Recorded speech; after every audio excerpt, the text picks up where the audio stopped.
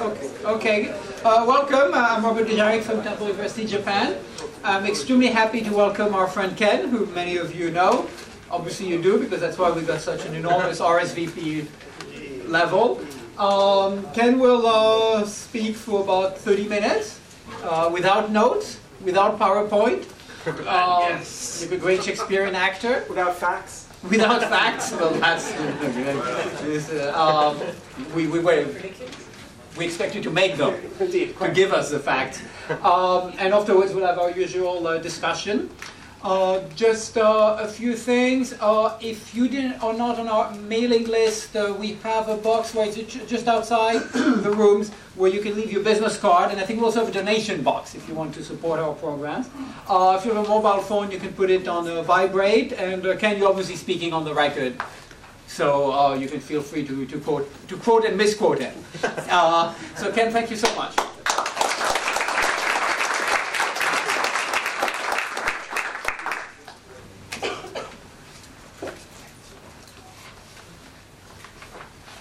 Hi there, good evening.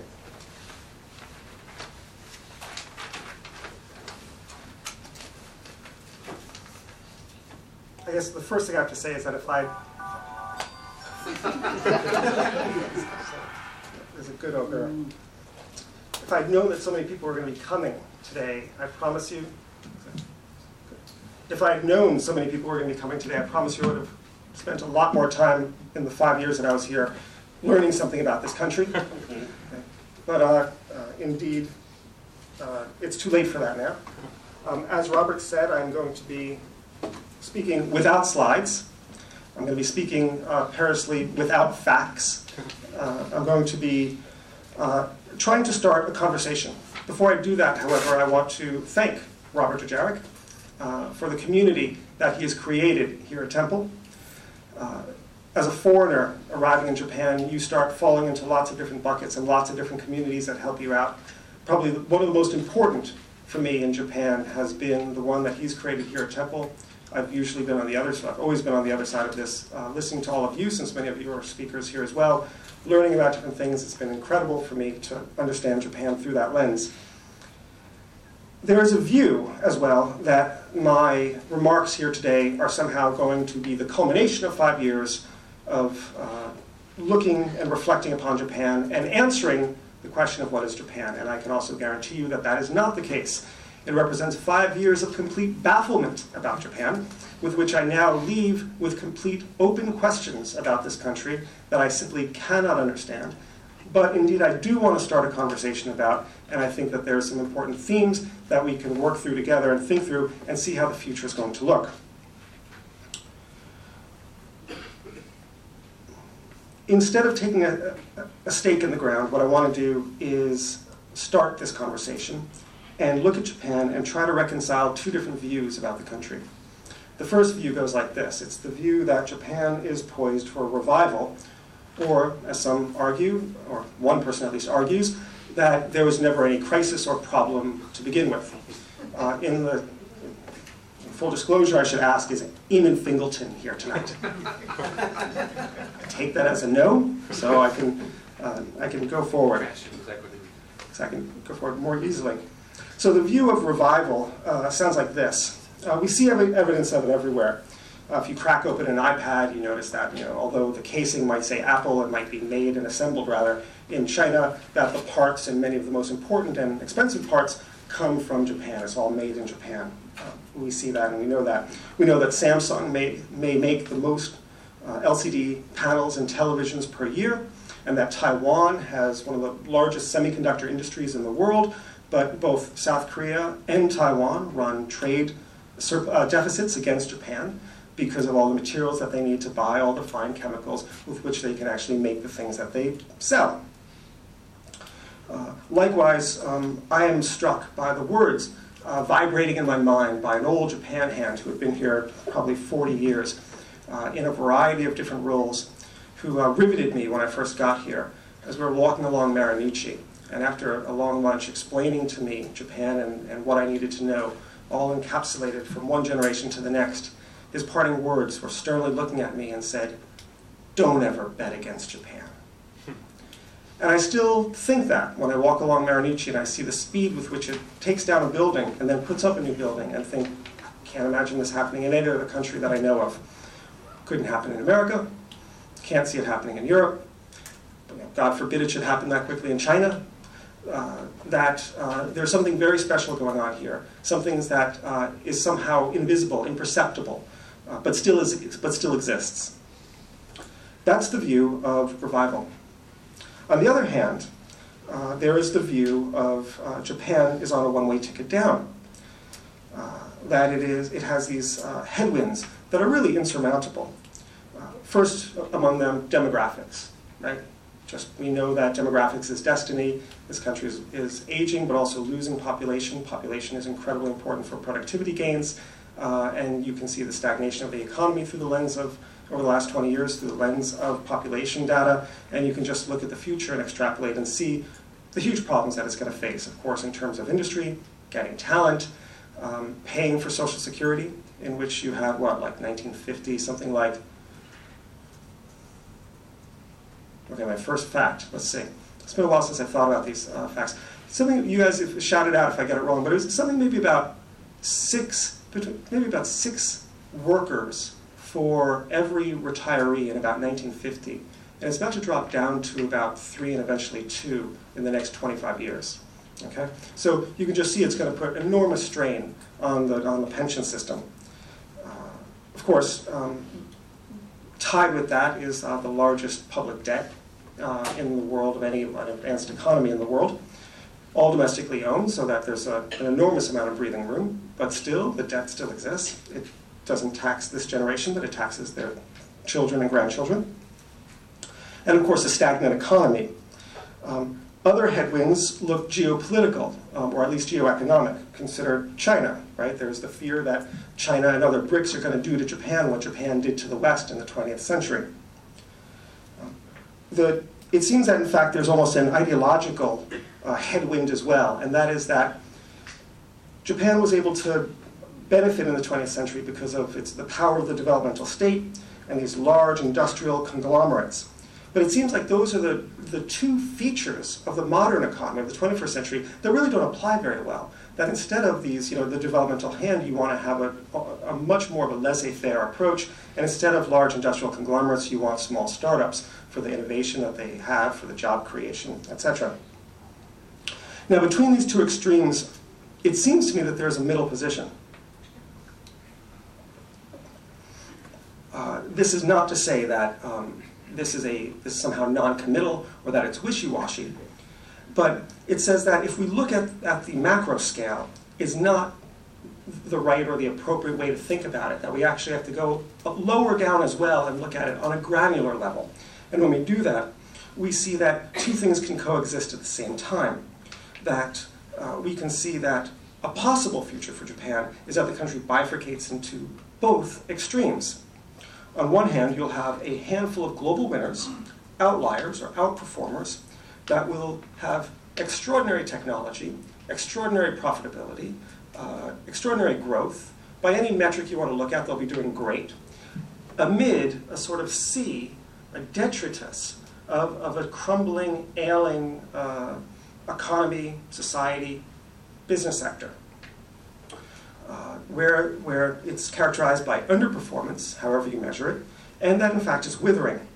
And you can break down, perhaps, this sort of way of looking at it, both in terms of the company, in different companies, in terms of different locations in the country, and also in terms of different industries, different sectors. We already see facets of this today. The first is, how else would you explain Toyota can be the world's #1 car maker, has problems with profitability, but makes the most cars in the world, amid a steel industry that's been suffering from profits and has to merge to survive. Okay? Think of the major electronics companies. They are dying. Right? As The Economist reported a couple weeks ago, since the year 2000, they've lost 2/3 of their market cap. Now, there's lots of other metrics that might be more appropriate to look at in terms of why they're dying, but all you have to do is say, look at NEC, one great example of what is, at one point, was one of the most important telecom and IT companies in the world. In the year 1990, the Harvard Business Review swooned that this was the most, one of the most important and interesting companies in the world because it could dominate so many fields in technology. And it's basically a dying shell. There's very little left to it. At the same time, as you have companies like the major electronics companies and NEC, you have companies that make things like, well, you have a company that makes something called BT resin. BT resin is made by Mitsubishi Gas and Chemical, and basically it's a polymer used to attach little bits onto a semiconductor. If you don't have BT resin or a substitute product that is a little bit like it that's made by Hitachi Chemical, you really can't make a semiconductor. So, if you will, the world relies on Japan Inc. Two things coexisting at the same time. We all saw the importance of corporate Japan in this respect after 3/11, when the global supply chains shuddered to a halt, simply because people couldn't get these same strange sorts of chemicals that in what had been considered a backwater for Japan, Tohoku, was sort of the center of so many small and different little widgets, such as microchips that go into cars.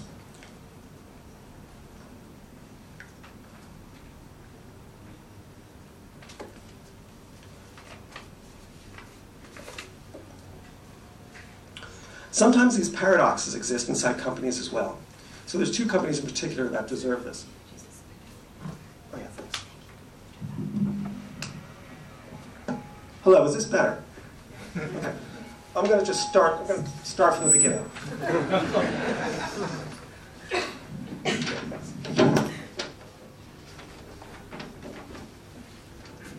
I apologize. I was expecting a podium where I could look more closely at my notes, but you're going to have to now see that I am speaking off my notes.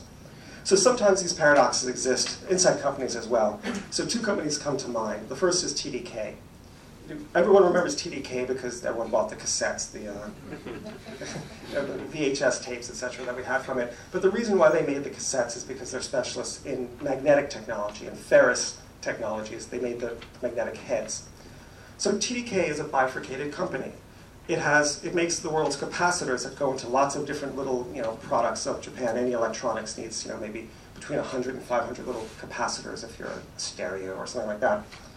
They make no money on it. In fact, they take a terrible loss on it. At the same time, they make the heads for disk drives. There, they've got huge profitability. It's a difficult business to be in for lots of reasons, so I don't want to make it seem like they're an absolute champ. They're not. And they have to struggle each year to do well, but they do extremely well by it.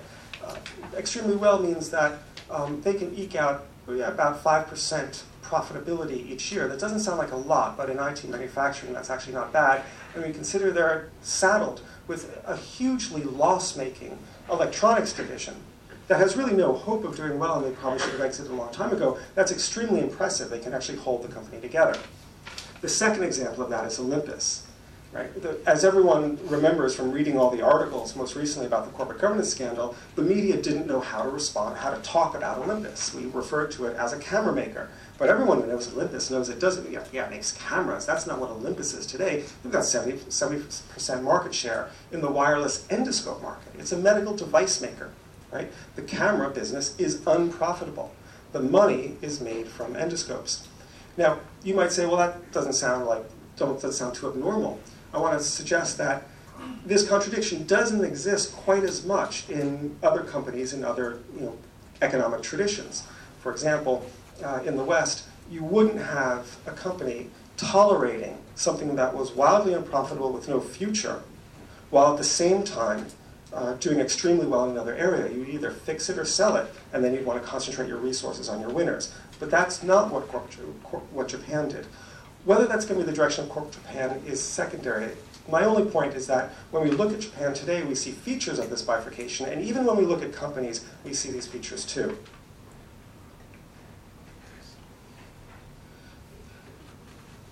Within Japan, we can also see companies that are just what the global laggards look like. So think of Kintetsu Railway. Over the last 10 or 15 years, it's had a 0.2% return on equity. Okay? It basically makes no money. It's propped up on bank loans. Banks love it because railways are very cash flow positive. I mean, the notion is that people pay for things. in real money as they get it, as they board it, and so that they can pay back their debts over time with low interest rates. They can survive. It's not a great business to be in. It's always going to kind of look a little bit shabby, but that's what the old Japan looks like. And we see the old Japan and the new Japan coexist when we're in Tokyo Station. Right? On one side, we look at Marunouchi, and we see these beautiful office towers that are, towering to the sky, new ones mushrooming every day.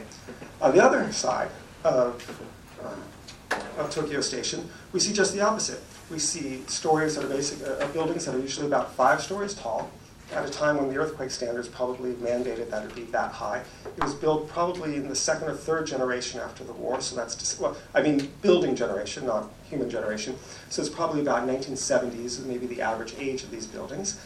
And you really see, to yourself, this sort of thing. But just being in Tokyo and then going out on the train, 30 minutes or an hour, you see the same sort of bifurcation, right? In Tokyo, you've got extraordinarily beautiful restaurants and cafes and hotels, and you go an hour and a half out of the city, and you'll be in places that look like Sarajevo under the siege.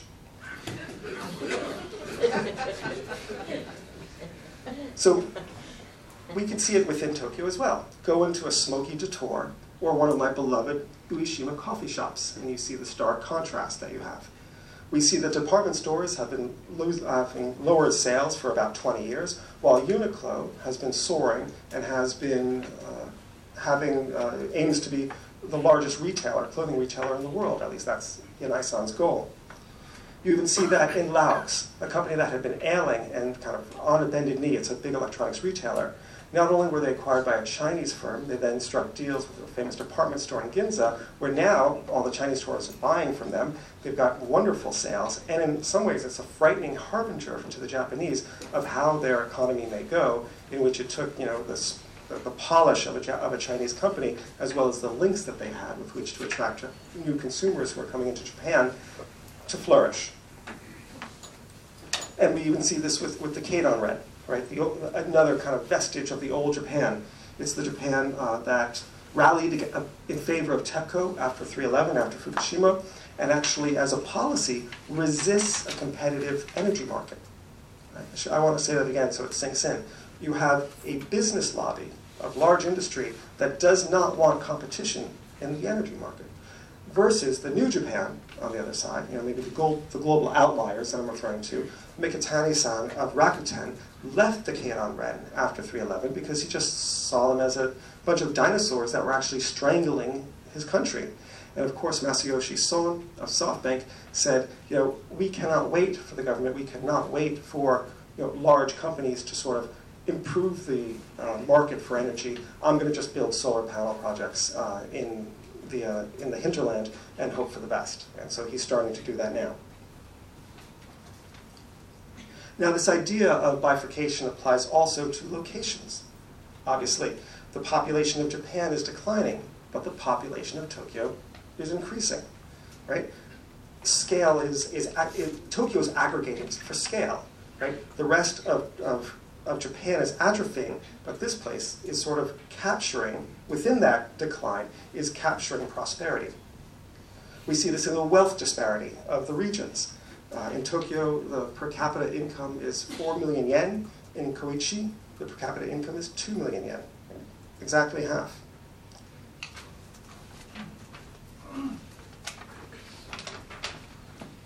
And the idea also applies to different sectors. So thinking about it in terms of material science, it looks like it's very promising for Japan. Stem cells, obviously, they've done very well. Automotive seems to be extremely strong for Japan. Lots of different players, still doing very well. Unlike the electronics industry, which does look like there's overcapacity. And it looks like although it would look like on the surface that the electronics industry has lost the casing, but has won the insides, because if you obviously crack open the iPod, you see so many in the iPad, you see so many made in Japan wares. You might think that that is a story of intermediate goods in the electronics industry where they're doing very well, as opposed to final goods where they can give that to others. Intermediate goods, they might be able to protect profits. Final goods, their profitability might be actually a lot tougher. Now, I say all of this because I think a lot of you are probably being skeptical, and with good reason. The fact is, this sort of analysis is not fully coherent. It's actually a little bit misleading. Right? We would have, let's look, for example, specifically, and I'm thinking specifically now of what constitutes the sectors that would do well. If we think about it in the United States, right, by about 1980, and then certainly by 1990, 1995, we would have presumed that the electronics industry, and specifically the computer industry, was not a very good one to be in. There wouldn't be very good profitability. You'd want to kick it off to your Asian rivals. You would want to innovate elsewhere and go up. Right? But that was before Apple came in. In fact, Apple was dying before Steve Jobs came back to it. It was really in the revival of 1999, 2000, 2001 that changed the fortunes of it. And now it actually looks like there's great design in America and that you can have great innovation, relying on Asian parts and made in Japan parts, but it looks very good. Secondly, if you crack open an iPad today, we have to see there's obviously a brand new iPad out. It's going to be very interesting to do the teardowns to find out what are the products in it. But the truth is that although we're living in the past when we use Apple as an example of one of these great companies that has Japan incorporated inside of it, it's true. Many of the bits inside of Apple products come from Japan, and many of the very best bits do as well. But you have to look at it not as a picture, but as a movie, right? As a moving image. And when you see it that way over the last 10 years, the share of Japan inside Apple products has actually been decreasing, right? And the winners have been notably Korea and to a lesser extent Taiwan. Why I say all of this is that it's going to be clear that by putting forward this sort of this idea that you're going to get bifurcation, the first thing that comes to mind is going to be, so who are the companies that are going to do well? What are the cities that are going to do well? And what are the sectors that are going to do well? Well, it's going to be easy to talk about the cities, right? You can say Tokyo, you can say Fukuoka, and you can see geoeconomically why this would be the case. No mystery, right? And you can look at companies, because that's really facile as well, right? I can say Toyota, and I can just look at any very strongly. I could look at Nidec, a great maker of little industrial motors that go into everything like the movable locks and doors and movable seats in cars, and say, well, they're going to do very well, and I'm just sort of retrofitting my analysis to those people who are winners today. That's all true. The fact is, when I look at it in terms of a sectorial-based approach, there's absolutely no rhyme or reason for who's doing well and who's not. And then when you look at it on a corporate level, and you think about the lesson of Apple, you realize actually it's very humbling. You realize actually I have absolutely no clue why some companies in Japan do very well and other companies don't do well. A lot of people look at it and they're going to point to different things. So let's think about what some of these things are. The first one is going to be combinatorial innovation. There's an analysis that says that when innovation can be done within a group, in a keiretsu, and when it's vertically integrated, it suits Japan because they develop strong ties with people. There's tight relationships that last for a long time, as opposed to the more open innovation model in the West, in which you have combinatorial innovation. You can have interchangeable parts, not physical parts, but even kind of virtual parts, and even almost a mental mindset of business relationships with others. That's almost, I don't want to say impossible for Japanese companies to do, but it seems to be very difficult for large Japanese companies to have that sort of open flexibility of recognizing their business being like a punk rock concert in which they're bouncing off someone one day, bouncing off another day. But if you look at how Western companies, and particularly Silicon Valley companies, do their work, that's what their business relationships look like. They have no problem with that sort of inherent pragmatism or opportunism, or just at least open rapport. That's one. The second way of looking at it is going to be looking at different little cultural traits. So you can say, well, are the companies more global? Are they more open-minded? Do they have more Harvard MBAs? Do they mandate that English is spoken at their business meetings? That's pretty useless as well, it seems to me. I've not been able to determine that there's any relationship at all in terms of corporate performance and the fact that people have MBAs from American business schools versus have just been started their company on April 1st, like everyone else, in a cheap suit and a bad haircut. And then just, I'm a journalist, so I don't mean to criticize cheap suits or bad haircuts. I'm a beneficiary of those very things. But you got the idea. But you just kind of march forward and into the sunset and leave the company so many years later. The next way of looking at it is are they non-hierarchical? Do they respect younger people and not senior positions? Again, I can't really see it. I mean, you see, it's sort of all across the map. Obviously, Nidec is a global powerhouse in making these small little motors. The place is run by a tyrant, so it's not like he's sort of open-minded. He's very, very Japanese. He is very hierarchical. I mean, he's not Sergey and Larry of Google. Right? The final way of looking at it is the notion of the smile curve, right? And this is the sort of stuff Albert is here tonight. So he knows all about the smile curve, which is you have the curve looks like a smile, and here you've got parts. Here you've got the final product, and here you've got services. So you've got the life of a good in its supply chain, or it's in its commercial cycle. So you put a lot of parts into it, and those parts have high profit margins. That's why one side is smiling. It's kind of very low. The nadir is where you're trying to slug it out at the electronics retailer, and up here is where you're servicing it, or you're adding little add-ons to it, maybe a casing for your iPhone, and you've got high profitability. And maybe that would explain, and for some people, why Japan would be doing well or not. But that doesn't work either, for a variety of reasons. Just trust me on it. You wouldn't really be able to code for that and kind of decrypt the mystery of why you'll have some great companies in Japan and why you won't have others. Okay, but the point is that if this comes to pass, what we might see is a sort of a splintering or a fracturing of the Japanese economy, and that's going to have severe implications. The first is going to be in terms of Japanese national identity. Obviously, Japan prides itself on having a very egalitarian community, a very egalitarian society, and has sort of lived on that belief, that myth, for really the post-war era. In many respects, it's more than a myth. I mean, there's a lot of legitimacy to it. The Gini coefficient data from the OECD that shows income disparity is bearing that out much less. It's showing a much more unequal society.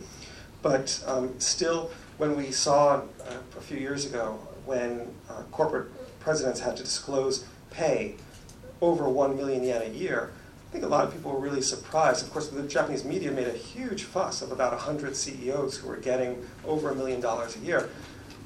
But for those of us in the West, the foreign correspondents looked at it and were like, oh my God, there's only 100 people who are getting $100 million a year.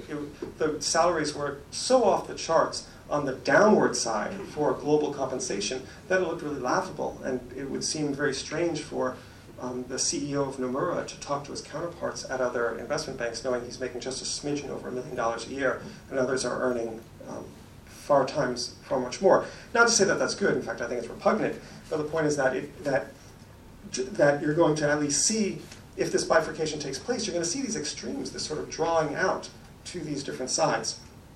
And again, we already see this. The idea of the society of disparities is a term coined by, well, it's a term in Japanese, but one that was the cornerstone of Jeff Kingston's book, Contemporary Japan, that came out a few years ago. So although it's been there, it's new that it's going to have to be acknowledged. It's going to take something that already exists, and it's going to make it much more overt. That's going to be less escapable, if you will. The second thing is there's probably going to be a fracturing of social harmony. I don't mean that in a very simplistic way. I think there's more subtle ways. It wouldn't be like riots in London or the Occupy Wall Street movement, but it would be a small degree of tension. A small degree of, and that tension would need a release. I think it would be hard to have these sorts of extremes without it getting bottled up and without it eating at people. The world, again, was really impressed with Japan. I mean, it was almost astonished at the way with which Japanese society handled the Fukushima disaster in particular, and here in Tokyo most of all. I mean, for all of you who were here, you remember that life really went on like normal, and it was eerie. On one hand, it was a little bit frightening that we were all, or I shouldn't say we were all, but that it seemed like there was a degree of sleepwalking by Japanese society. On the other hand, I can attest from my own society, America, that if a similar thing had happened in a large metropolis, we would have been tearing each other with our fingers, altogether. I mean, the looting would have been intense, and I would hope that's not the case, but we can only imagine that's a real possibility. There's an incredibly strong society in Japan, right? Didn't take me 5 years to figure that one out. The second sama still exists. It's still governed by unwritten rules and mores of people watching each other. There's a strong sense of community. Those communities have rules, and it regulates behavior on lots of different levels. We see this all the time as foreigners, and speaking to my Japanese friends, I intuit that I only see just a small smattering of it on the surface, and there's something very deep and very positive to this sense of community that regulates mores and behaviors and attitudes and norms. However, what we may see is that this frays a little bit in the future if we have a society of extreme Japan, where you have global winners and you have others. The third thing is the effect on the economy. Will it make a Japan that is risk averse? Certainly, if you have global outliers, you're going to have people who want and aspire to being part of that new modern outperformance Japan. But it's a little bit risky there, and it's not for everyone. And you might also see sort of a countervailing force that puts people into their comfort zone. In 2009, Recruit did a survey looking at the preference for new job seekers in terms of what companies they wanted to join. They do it every year. And that year, right on the slipstream of the Lehman bankruptcy, that year, the number one company that students graduating college wanted to join was Japan Railways Central. The number two company was JR East. Right? And companies like Sony and Canon and right? Sony, Canon, and just trust me, Sony and Canon, and a third one, and Sharp, excuse me, that had been in the top 20 sunk below the bottom 50, and were below Osaka Gas, right? Not really known for their innovation. It doesn't take a lot to be harmed by this, right? A friend of mine who used to live in Japan for many years, named David Mara, talks about the kink. And the kink is the way he describes a chart, a graph, a curve over time, where there's just been a subtle change. He says the kink is actually really dangerous, because you might think that if Japan is looking like this, and it now just tips like this, that it's only small, it's only about 1 degree. But it's sort of like walking, or it's like geological surveys, where if you're off by 1 degree, you're only a few inches away, but over time, because it sort of compounds, you're miles away from where you want to be. So Japan has to be, I think, very cautious about if this happens, extreme Japan, has to be cautious about it, because it might affect the kink. The growth rate, the curve, might just subtly dip a little bit. And if we're already in a perilous situation. If it does dip, it could be more dangerous over time. So what can be done about it? Well, the first question to that question is it a problem, right? What it looks like is that Japan is becoming more and more of a normal country, if you will, normal defined as looking a lot more like other Western countries, other industrialized countries, or post-industrialized countries, if you will. We see this in America, right? We have Detroit, does not look very good. We have Silicon Valley, where the sun is always shining. However, it is going to be new for Japan. I think it might mean that Japan is going to have to exist where it's not totally comfortable, in a sort of area of ambiguity for itself. Now, Japan lives in lots of different stages of ambiguity, but also I think it's a society that likes things that are black and white, and likes things that are sort of binary in this way. They want the right answer, not the wrong answer. This is sort of a paradox, it's a contradiction, and I think it might be hard for the society to live with and to see. It's hard for most societies to do that, but we sort of are capable to. It's now may indeed come to Japan. In America, we see this very clearly when we think about medicine, right? We have what is arguably the best medical treatment in the world.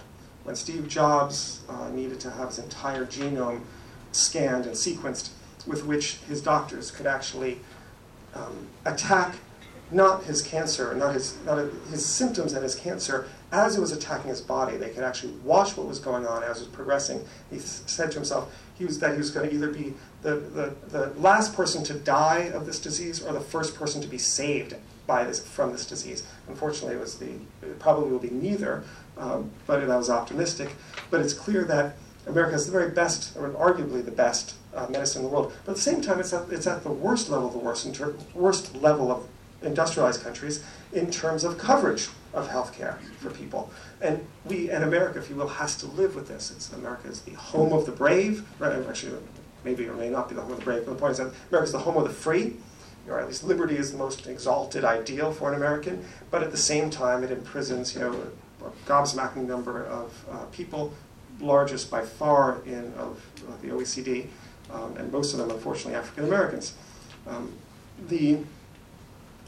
That contradiction exists, that paradox exists in American society. It's not going to be as extreme as that, if you will, in Japan. But I would think that Japan is probably going in the direction more towards this sort of bifurcation of society, a paradox.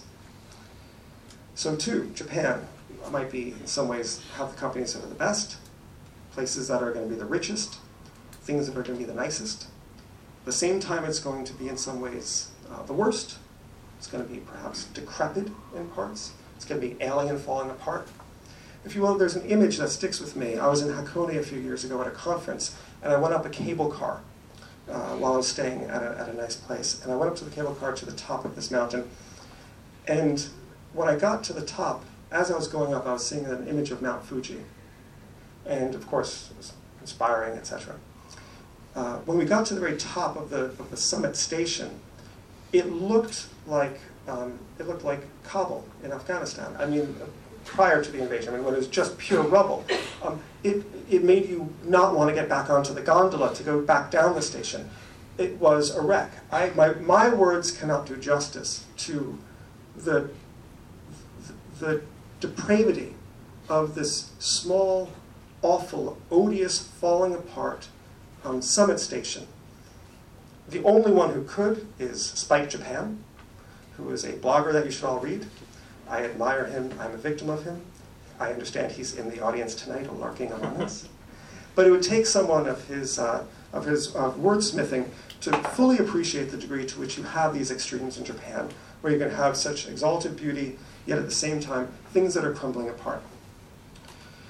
Again, we've seen this in other countries. Gated communities exist in lots of places where you might have, shanty towns and slums, while great riches.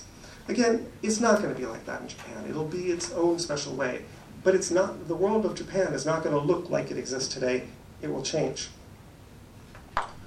These are the thoughts that I've had for the last 5 years, bumbling my way through this wonderful country. As I've done it, I've relied on so many people who trod the path before me, so much wiser than me, many of them in this room here tonight.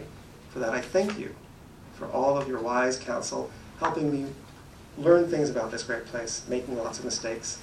And with that, I want to thank you, and I say goodbye to Japan, but I will be watching it and seeing how it develops. Thanks a lot.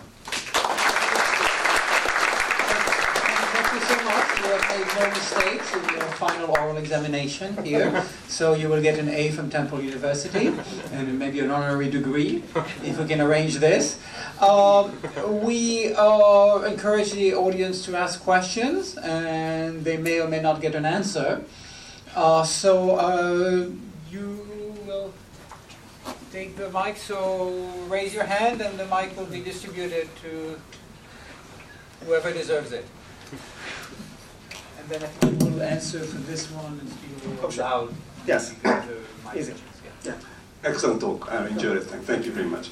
And I have a comment, I guess. You talked about bifurcation within a company. You talked about TDK and Olympus. And I happen to sell to Japanese electronics companies, large, medium, small. And I asked the same question to them. And two of them answered succinctly. He said, Koike-san, I know what to do. What we need to do is to fire half of the people in Japan, move the design and the assembly to China. We're profitable. They said, we can't do that. So in other words, what he told me is that the purpose of Japanese company is not only make money, but to provide stable employment. And when you do that, you just can't cut out the old business. I think that's why you're seeing that the TDK and Olympus hanging out the old business just to maintain employment. It's a great question, and one that I wrestle with as well. I personally believe that Japan has it a little bit more right than wrong. And let me put it in a narrow example. Essentially, what we're seeing in this crisis is that the economy is so arranged that companies would prefer to shed the risk of corporate profitability on the least vulnerable actors in the economy, the individual. They fire X percentage, 10% of their staff, they remain profitable, they get all the benefits from the stock market, but for what it means for families, what it means for society, what it means for real estate prices when people have to move because they can't make mortgage payments, is totally terrible. And if you were to, again, accept the kink, right, you actually would have you would have underperformance, if you will, on the corporate sector, but you would have outperformance on all those other things that you don't measure in terms of all the benefits of society. Less divorce rates, stronger communities, people who are coaching Little League, right, householders, a much more pleasant life because you're not filled with the anxiety that you're going to lose your job. And I think Japan does that extremely well. But I don't think it has to be quite so either or. What you can do is you can say when there's small problems, even if maybe not when there's big problems, you have to fix it. You cannot be underperforming. You can't not make money. And maybe that pressure would do well. You might have to administer small medicine to avoid larger medicine. That is to say, if you can, remove part of the organ, as difficult that is, that means that you don't have to bury the cadaver later. An example of that would be Fujifilm and Kodak. Right? Why did one go bankrupt and the other not? Well, both had the exact same market shares in the domestic market. Both were near monopolists in one of the most profitable businesses of the 20th century, film development, about 80% profit margins or so. And they both faced the same headwinds of digital imaging, which the profit margins were going to just shrivel up, just no future for it. Strangely enough, the Harvard MBA playbook was inverted, right? Fujifilm acted like an American company and administered really dramatically difficult medicine, while Kodak sort of meandered into its future, trying little half measures, and eventually, a few months ago, filed for bankruptcy.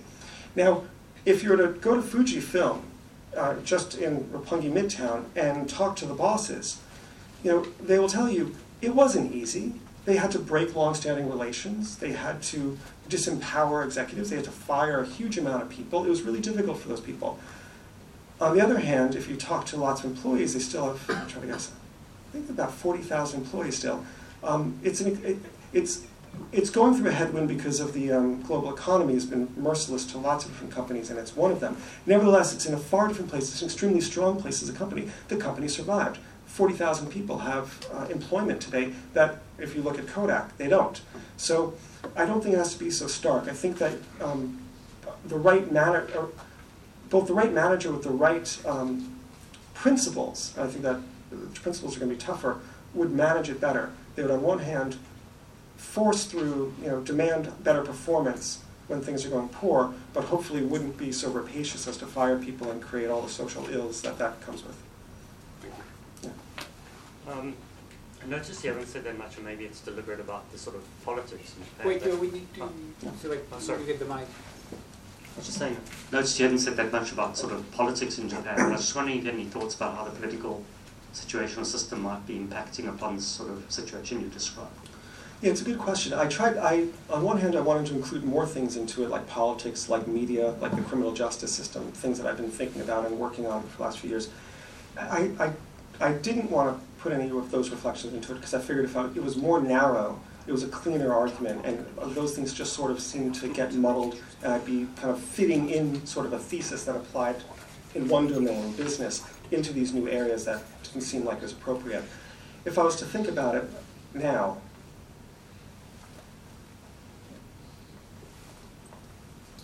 I think the politics is very different. I mean, it's messy. And it's, as Jerry Curtis likes to say, it's in the process of creative destruction, where something's being destroyed, but something else is being created, and we don't know when and where and all. but I don't see it. I have to say I'd have to think more about it before I kind of ventured to see a relationship between extreme Japan on the economic realm applied to politics. On the other hand, this is a good time to ask if anyone has any thoughts on that. Shout it out. Do you? I'm not sure. I mean, it was really just to get some sort of your reflections on that. Okay, yeah, thanks. Yeah. I'd like to challenge not challenge, but add to one of your ideas that you had about picking winners and losers of places and of companies, and you pointed out that with companies it's extremely difficult to predict winners and losers because what looks like a sure loser turns out to be a winner, and what looks like a sure winner turns out to be a loser, Kodak being an excellent example, Apple being an example. I want to go back to your demographic example about where you're talking about the continued growth of Tokyo with the depopulation of actually most of Japan. And there's some very interesting, sort of looking at these different demographic patterns, and there's no guarantee, I would think, that Tokyo is going to continue to grow, particularly if the demography of Japan as a whole drops by, let's say, 50%, population drops by 50% by the end of this century. And among other people, there are various people that argue about this, but again, I do most of my work, I should mention, in Akita, where TDK is the last surviving of an industrial dinosaurs. That most of the dinosaurs have become extinct.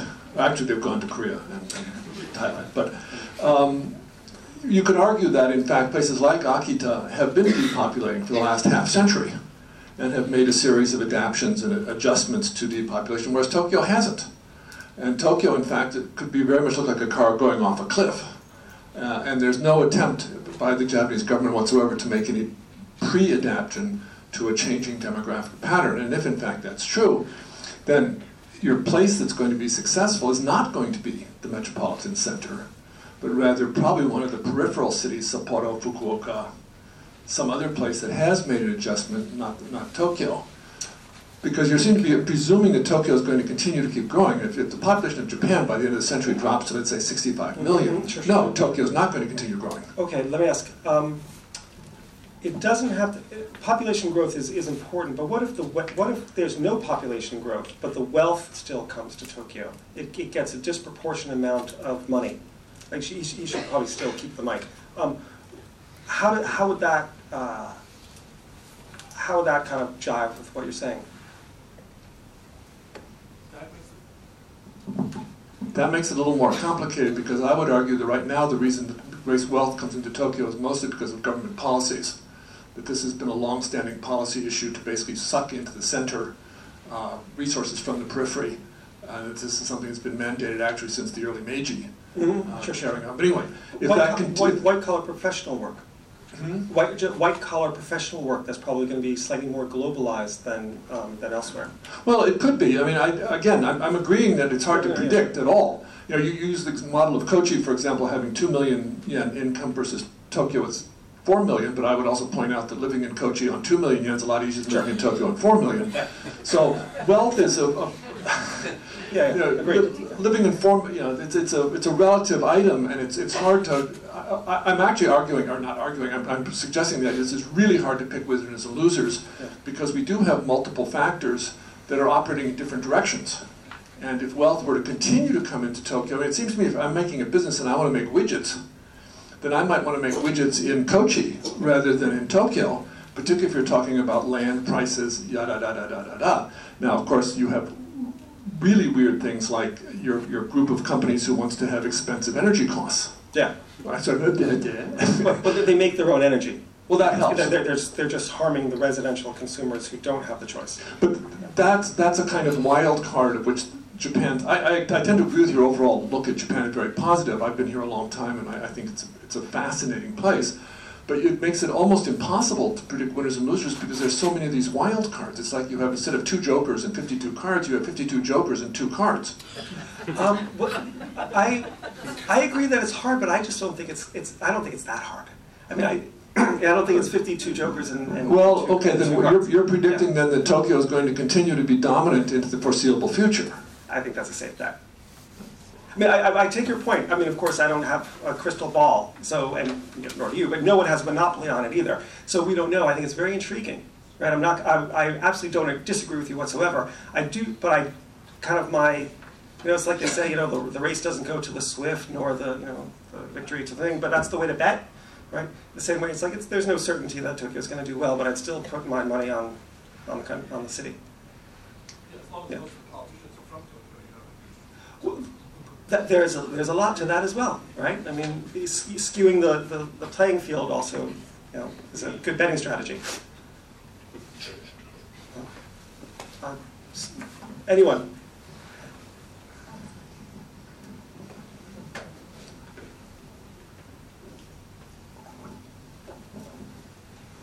Thank you for your talk today. You were speaking about how to say a coexistence of extremes, and I'm wondering, is that really so? I mean, I think that the industry has grown very strongly and is now being strangled by demographics and maybe also not so good politics. I mean, is my understanding wrong here? Say the question more, because I want to develop what you're saying. Yeah, well, so I just doubt that it's a coexistence per se. I believe that basically first we have had an industry growing very strongly, and that now the tides are basically turning and step certain things which have kept companies stable and alive is now outdated in the changing of the world, the globalization, and that now the mindset should change, but it doesn't. And there are other factors which are kind of, as you pointed out yourself, strangling the dinosaurs. And companies like Rakuten and SoftBank are orienting themselves at global standards rather than local standards. So just wondering, is my understanding wrong? Because I don't believe it's a coexistence of extremes rather than it's just a kind of like a transition. It could be. I'm more optimistic than that. The reason why is that I look at Japan relative to a lot of other companies around the world, and what I do see is that Japan can do things that other companies just simply cannot do, right? So the example is in just, I think, post 3/11 up in Tohoku, looking at the degree to which things, you know, arcane things like the black tint to a paint was all based in, I think, the Iwate prefecture by a strange company named Merck, unrelated to the pharmaceutical company, and that for 6 months people couldn't buy tuxedo black cars that needed to be made since the quake because they didn't have enough of the supply. I mean, it's just these really, really weird and strange things. Part of it is that they just happen to be based here. It's a fluke, right? You could make that paint somewhere else. But there's a lot of other things, particularly if it's kind of an innovation that relies on the previous innovation that's transmitted through latent knowledge rather than sort of a patent and overt knowledge that you can then transmit in a kind of a recipe book. Things that require, well, I don't mean latent, I mean tacit knowledge. A lot of manufacturing. The reason why it's based here is because that 55-year-old men train 22-year-old men to become 33, and at 65 they retire, and after 10 years these people can start doing it for themselves. And I've gone to factory after factory after factory, watching this process, seeing the great benefits of lifetime employment in certain industries and sectors that relied on this sort of knowledge to be passed down, almost artisanal knowledge from one generation to another, that allowed companies to do amazing things. I'll give you one like super arcane example. There's a company called NSK in Gifu, and what they do is they make like everything, they make like 150,000 products, and one of them are pulleys, and they make custom-made pulleys. Now, everyone can design and mass-produce the little like circle thing on the pulley, but not anyone can do it with incredibly exacting specifications for the most extraordinary pulley mechanism that you need, whether it's going into a robot in space or whether it's going onto a $50 million machine that's at a construction site in Dubai to do something, and it broke down, and every day the production's not working, it loses $10 million, so they need it in 24 hours. And this company can do it. They view what they're doing like sushi chefs, that they can just sort of, it's not like they mass produce it, they'll give that to China and elsewhere. They want to make the world's best little otoro of a pulley thing. Among the things that they do is after they do all their casting and hammering and all that stuff to their big steel products, they put it out in the climate, just outside in a small area where their very beautiful corporate headquarters are, for some odd months of the year at a certain time of year, and they change it and turn it in different areas. And the reason that they're doing it is they say that the metal changes somehow when it gets a coat of rust on it, and the properties of the metal improve by putting it outside, right? And doing these interesting things with it. Now, I'm sure that there's some science that backs it up. I'm sure that a lot of people think that this is just wasteful and ridiculous and laugh at it. But the company's been around for 200 years, and it's one of the most important companies in the world. And if you have any of these sort of weird needs for these pulleys, there's really no other company in the world that you can call but this one company. And the weird thing is that I visit these companies like once a month, right? I'm seeing it everywhere in Japan. It's a very interesting phenomenon. So it makes me think that there is this weird little special area of corporate Japan that has these characteristics of outperformance. And we even see that on the stock market. I mean, Ulrika Schrader, the professor, has spoken here before, showing her vision of the new Japan companies that make tons of money because they dominate these small niches. That's well known. The idea is that I think that we're going to see that continue, and it's not just going to be a one-way ticket down. Yeah. Please. The mic has to be distributed.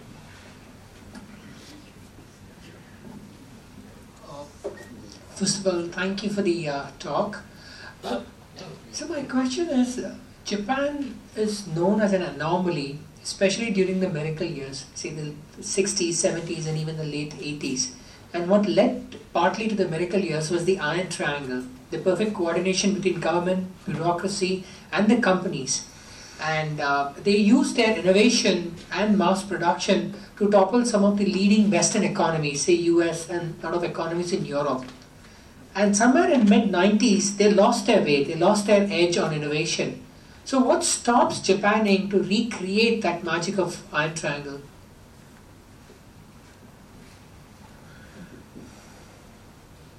There's a couple answers to it. The first one is nothing inherently needs to stop it. Secondly, is that still the optimal way to design an economy? And then thirdly, is the importance of the Iron Triangle overstated today? That we like to look at it and we presume that that's the reason why things were so good, but in fact that kind of neatly summarizes things where reality is a lot more messy and not really true. As one small example, Chalmers Johnson looked at METI and concluded that it was the strong hand of the developmental state that allowed for the car industry to take off, the electronics industry to take off, and all these great benefits. But when you look at it on the micro level and talk to companies and executives, a lot of them were like, yeah, well, we were doing this and we had to go to these ponderous meetings with these complete idiots in Kasumigaseki, and so they want us to do this. And so we sent all of our B-string people there just to bow politely and drink their tea while we did what we wanted to do anyway, and we did great. And Honda, of course, was famously a company that was kind of out of favor. The bureaucrats didn't want to give it any money and actually didn't think they could make any cars, and of course they ended up making cars. Sony was an example. Sony couldn't even import the materials that they needed to make their first cassette tapes. The way that they did it, Masayoshi saw is he took basically strips of very, very thin plastic, or sort of a similar sort of material as plastic that would be used for it, and he had to drip on the ferrous magnetic tape gunk, that's the formal term, onto the stuff, and then kind of smoothing it out, and that's how he made his first cassette tape with which to demo his tape cassette player when he went to America to demo it for people, as well as to demo it here in Japan. So there's no inherent reason why Japan can't recreate it if they wanted it to. I think it'd be hard to do. It might not be very useful to do, but and it may not be the full reason for Japan's miracle, but they could gamble that way. And I'm sure there's a lot of people in Kasumigaseki who would quite like to relive those glory years. It works when you're catching up, but it doesn't work once you're at top level. It works when you're catching up. When you've got somebody else to target, but you no longer have anybody else to target, it doesn't work. That was going to be my counter argument. Good, yeah. I'm going to get tagged the mic. No. Thank you. Thank you. Yes. When I was praising all of the sources in this room, my eyes were fixed on tag. Okay, thank you. I'm John from Hirozubashi University. I'm also come from Taiwan, so I'm happy that you mentioned Stanley's smile curve and the semiconductor industry. So like recently, many Taiwanese like electronic suppliers, they are realizing that they're struggling to make profit, so they just try to move their operations to China, either for like huge market opportunity or focusing on brand management, like HTC. They're making smartphones to compete with iPhones. So I would say 99% of the traditional electronic companies, they are still struggling with low profit. So I would like to ask, what specific recommendation would you give to this kind of company? I guess the answer would apply to many Japanese suppliers as well, in order for them to strive to thrive for the next 10 years. So for Taiwanese electronics companies, what would be sort of, how would I take this analysis and apply it to them that would give them, would be an answer for what they might want to do? Right. I don't know.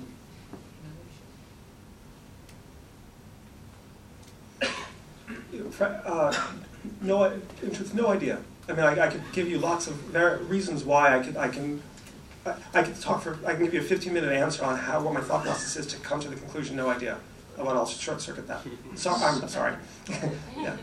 Hi, Kenneth. Sorry, I'm Jason Shaw from the Australian Embassy. Yesterday you were at another conference at Turbo, and you chaired a panel on innovation and sustainability. Thank you for that. It was very interesting. But I'm just kind of drawing a link from... Was I consistent? You were, okay. Actually. And I think, I guess a little bit of what you're saying today, this idea that that Japan has succeeded where the world has kind of remained the same, and they've gotten very good at striving at these. They've become very good at doing their one thing when the world is stable, and when the world changes, these companies will change with those companies which survive and innovate and change with their environment. They seem to do well, like your Rakutens and your Sons. But I guess I don't know whether you agree with this, but I'm hearing what you were talking about yesterday and what you're presenting today is sort of linked in the way that if a company in Japan can innovate and change with the times, then they have a higher chance of actually surviving in the future. If a company gets to the size and gets to the the scale in which they can't change anymore, then when the world changes around them, they struggle to move forward. Would this be something that you would agree with? Yes, I would. It's I think that's right. It would be almost that should be sort of ingested in almost all corporate managers. I think it is really sort of the ethos that we teach in American business schools, or certainly at the West Coast, everyone kind of comes out minted with that sort of ideology and goes forth. But it's amazing the degree to which it's really hard to put that into practice, and people aren't really aware that they're making a mistake. A way of putting it, phrasing it, is just adaptability, right? Or iteration, right? That you might want to treat management or corporate strategy like gardening, in which you've got lots of tools in the shed, right? You've got fertilizer here, you've got sunlight that you want to put in, you can water at certain times, but you don't want to water at others. You need to do some pruning, that means cutting things, right? You might also want to clear a patch and get rid of something else so other things can grow. But you're only doing that in the context of the environment, what's actually happening to the plant right then and there, based on what's happening in the climate, in the environment at the time. But that's not the way that businesses operate, right? You come up with an annual one-year plan, you present it to investors. You have in your annual report, in Japan you have a midterm plan, right? Masayoshi Son famously in the year 2000 had a 1,000-year plan for SoftBank, right? And other companies have similarly interesting things as well. But generally this idea, which should be really intuitive, and I think that one reason why if there is one reason why outperformance does exist in Japan, they're usually because it's founder CEOs who are sort of the boss, and everyone sort of falls in line to. So maybe you can decrypt it on that basis, a very strong leader who has skin in the game, not like the salaryman's chat show, as they call the CEOs that come in. so they are really, they're gemba, as they say in Japan, right? In Japanese, they're kind of in the factory floor, they're watching things, they're doing things, and they're constantly responding to the environment. And you would want that to happen. It's not impossible. You can design your corporate hierarchy to actually try to eliminate the stasis that comes from scale, right? It's really, really hard to do, particularly because you'll have, maybe, I'm sure if you ask the executives of Kodak, they will promise you up and down that they're managing like gardeners, right? A la Cukier, and they're doing everything correct. And of course they fail because they mislead themselves.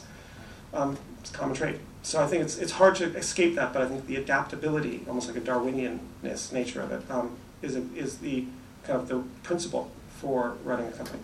Yeah.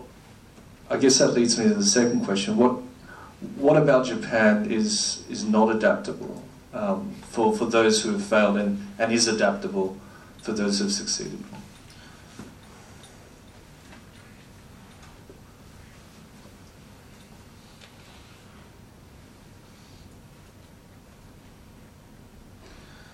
Don't know, but let's think about the different features of a Japanese company and then try to ask how it fits on the adaptability scale. So one is going to be relationships, right? They seem really tight, right? They want a few tight relationships, not many weak relationships. At Panasonic, when you join, they ask you, what is your Sumitomo Mitsui bank account number so that we can pay you, right? You're not allowed to give a Mitsubishi Bank bank account number. I mean, if you can, if you feel very daring, but the fact is, in the 1920s, Panasonic, Matsushita, was almost bankrupt, and it was Sumitomo was the only bank that gave it a bank loan, and even in its corporate headquarters museum, you see, a small little Sumitomo corner of, where they're praising the bank and the strong relationship with their bank. So in terms of adaptability of the relationships, it seems like it's less flexible than we'd have in the West. Let's think of other features of the Japanese company. In terms of human resources, it's a little bit mixed, right? It used to be very inflexible. There was a lifetime commitment, not lifetime employment, but lifetime commitment is a better way of thinking about it. That has gone away. It still exists, but it's gone away quite a bit.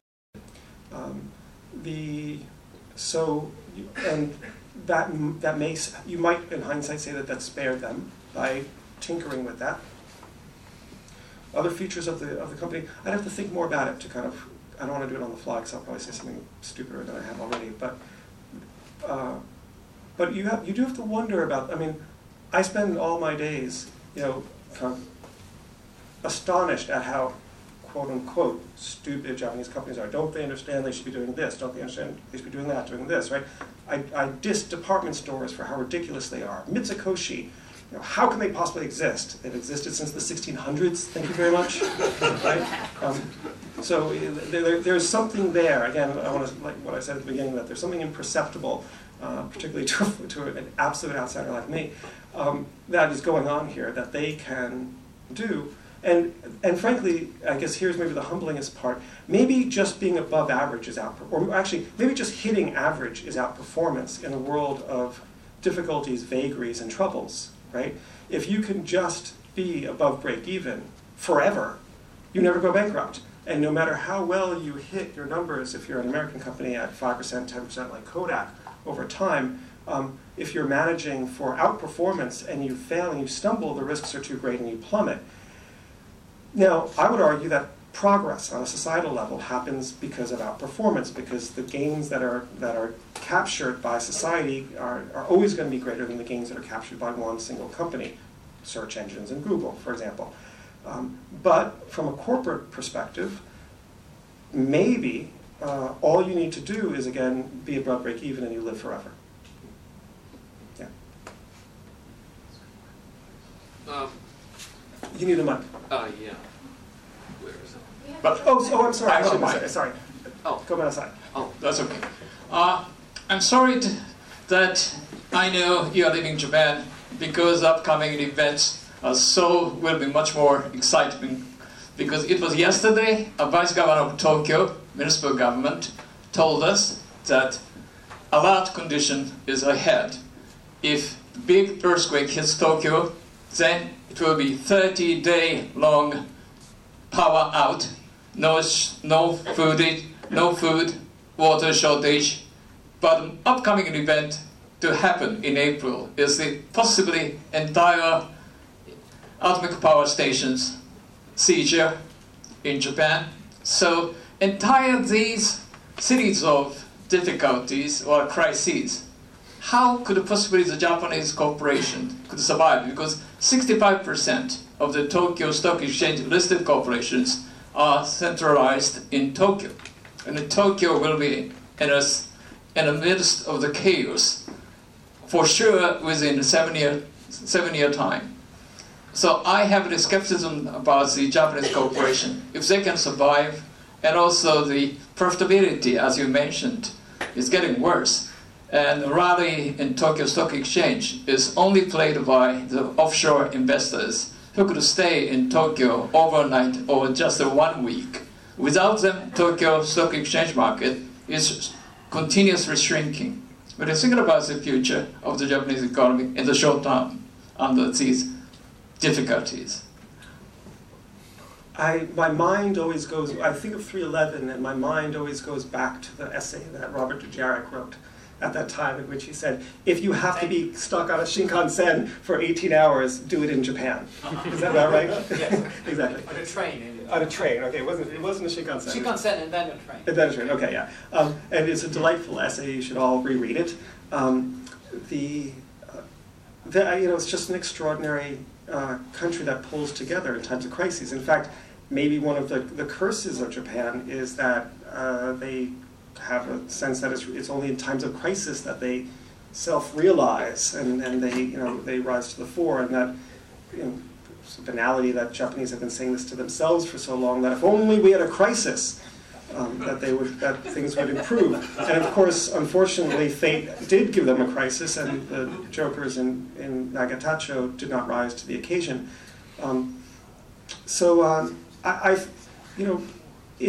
In thinking through these issues at the outset, before I'd kind of put pen to paper and thought of what I was going to remark to in my remarks today, but also, and which was sort of the culmination of my thinking for so many years, I came to the conclusion that Japan could afford to have a weak politics because it had such a strong society. A lot of other countries have that inverted, right? My own in particular. So I think that I think the country will do fine, right? In times of crises. In fact, that's when you really see it pulling together.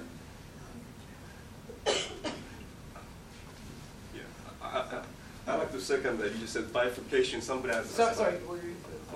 Yeah, I'd like to second that about the weak politics. And somebody asked about politics and bifurcation.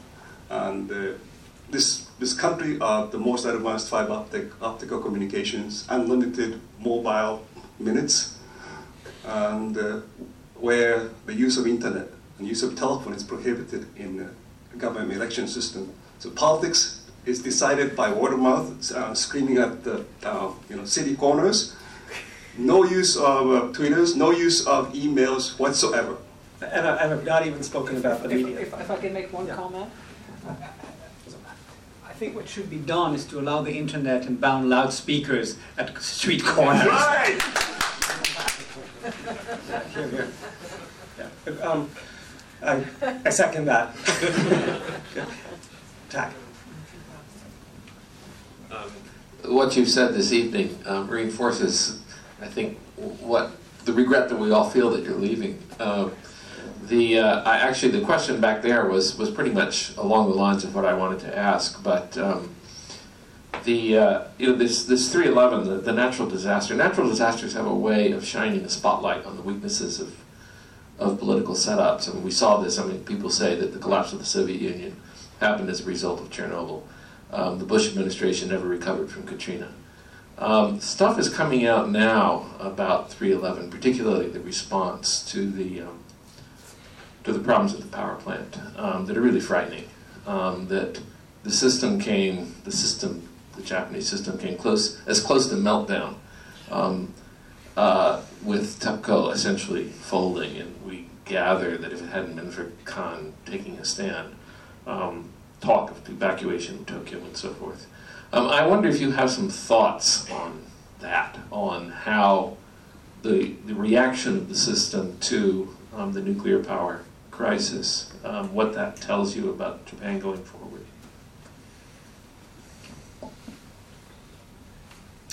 So tough, right?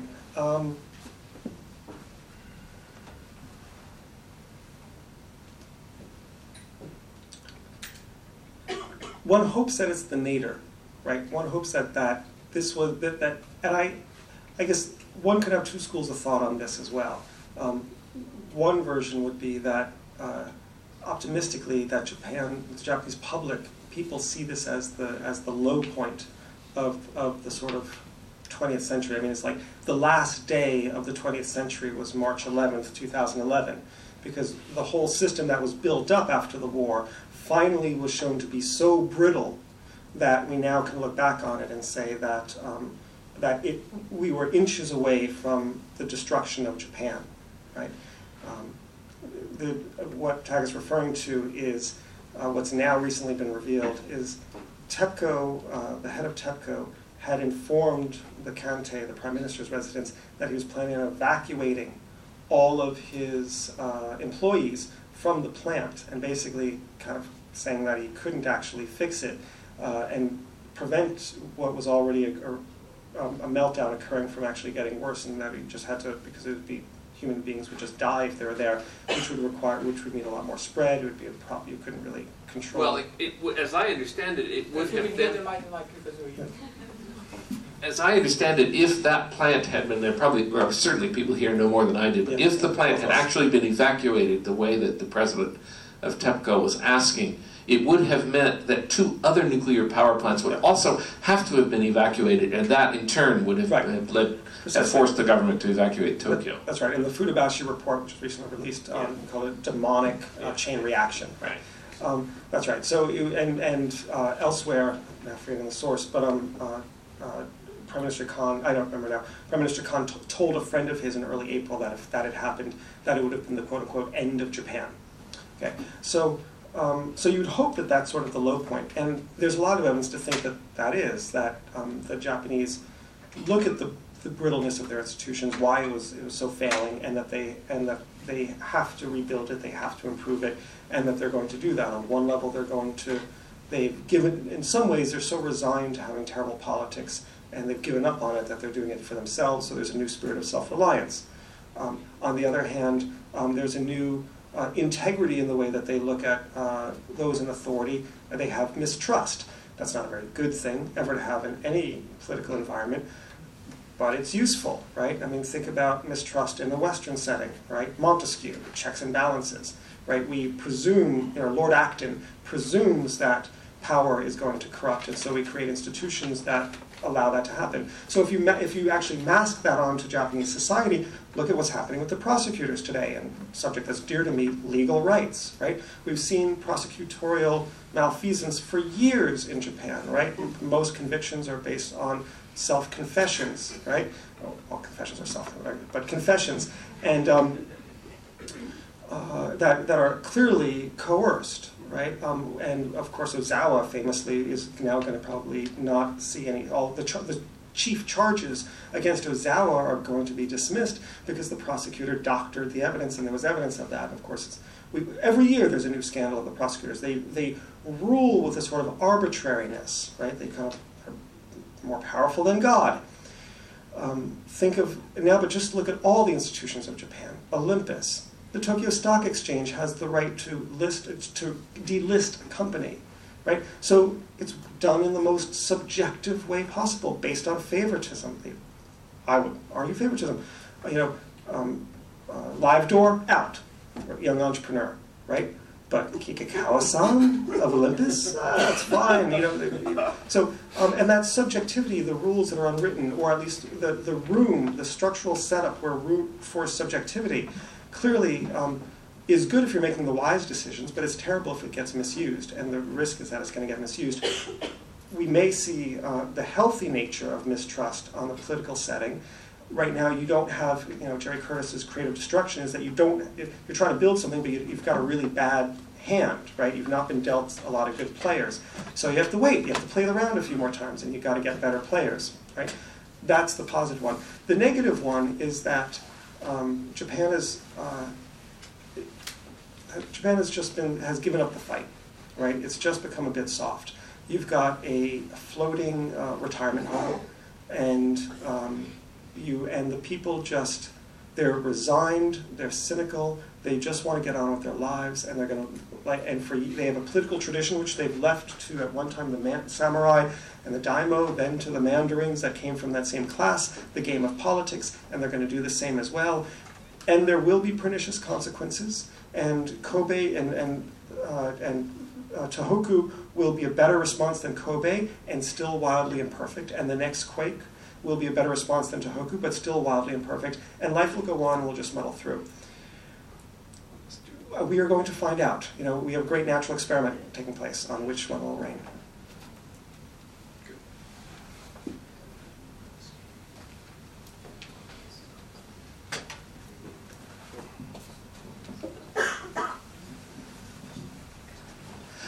I'm going to try and keep this short. I wonder sometimes whether we, like your old friend said, we write off Japan too easily, or we hold the country up to a standard that we don't hold others. For instance, socially, we don't get the riots that we've had in London or Paris or what's going on in Greece. Japan is fairly stable socially. Economically, I guess there are 200 countries in the world, but Japan is still in the top 3. I work in intellectual property, and Japan still out-patents most countries apart from the US. So in terms of innovation, you have to be innovative to be applying for patents. For instance, it's part of the requirement of a patent application is that you have a novel idea. So there is still innovation in the country. And in terms of one company having many products within this range, if you look at some of the giants of Japan, like Mitsubishi or Sony, most of these companies do not start off making what they're currently famous for.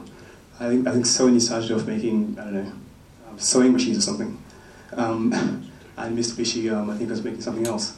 And they played around with various brands and various ideas,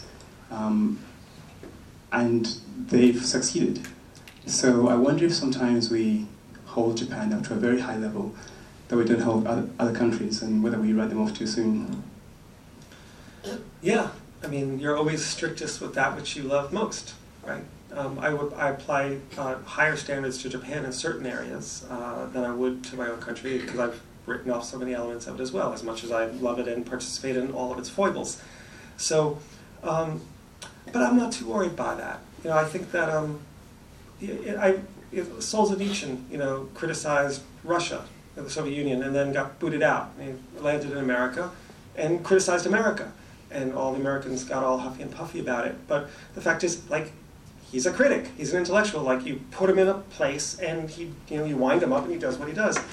And I know this very dearly, because after 3/11, when I was going to all these press conferences at the Kante, I got into a lot of very uncomfortable conversations with a lot of people I care deeply about who work in the bureaucracy, because I was the asshole in the room, right, asking really tough questions that disturbed the Wa. But and it seemed quite unfair, right? Because the subtext that they were too polite to say, but one could sense, is that, well, would America or would France or would Germany or Singapore do better than our response? And what I had to sort of suggest is, you don't understand. I'm not the Singaporean correspondent, I'm the Japan correspondent. So whatever happens here, I'm going to just look at with a fresh set of eyes and come to a conclusion with and write about. The editor put me here, he wound me up, and I kind of look around and I look at all the good things and the bad things, and what I'm supposed to do is talk about it. And if I was in America, I would do the same thing, and I'd be talking about criminal justice in America and the prison rate and all these other, and handgun laws and all these other foibles of America, or problems with America. And I'm here and I'm doing the same thing. So I don't think it's a problem to put a standard, put a bar up, and then examine how Japan meets it or underperforms it. Okay, we've almost reached the end, so I'll take the advantage of sharing to ask the last question. What did you find? This is the first time you worked in Japan, right? Yeah, lived and worked. I mean, worked professionally. What did you find the most difficult thing when you arrived as a reporter, as a journalist? The most difficult thing, not the most interesting, fun, No, crazy, the most difficult, annoying, the most challenging. The most challenging thing. Professionally. Yeah, you know what? There is an element to that.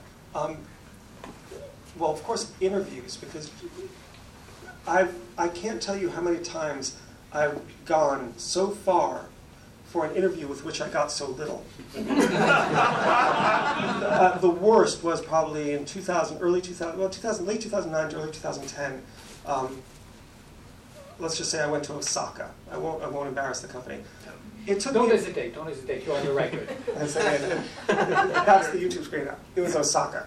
I have to be too polite. I've become Japanese. See, I've intuited all these things I can't say. It was about 4 hours to get there, 4 hours to get back, and maybe an hour-long interview. And I had my notebook at the end looked like this. Right? I mean, there was nothing in it, and I could see the person, my minder from the public relations, just groaning. She herself could not believe he was talking, right? He was saying words, right? It wasn't like it's not like there was silence, right? But there was nothing to write down, and it was this artful way of saying absolutely nothing.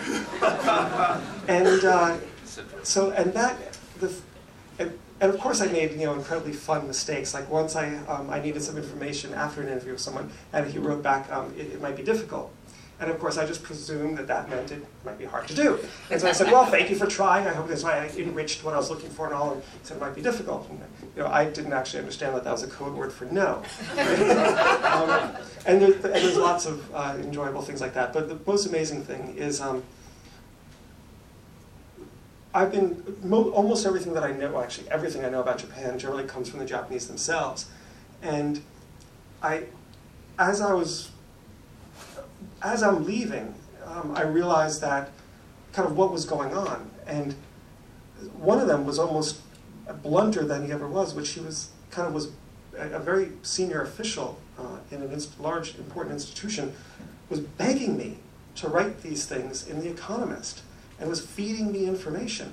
And I kind of dawned on me that he just presumed, I don't want to say I was his savior, but he saw, it was an absolute case of Gaiatsu. It was a Mandarin who knew that he and his cohort were only empowered by a foreign publication like The Economist pushing against something, not because we're just pushing, but like in the Meiji era, because the system was already ready to push it over themselves, but they needed sort of maybe just something from external for lots of different reasons that Japan benefits from that, to kind of give them that extra little oomph, the snowflake that falls on the branch that brings the branch down, of momentum there.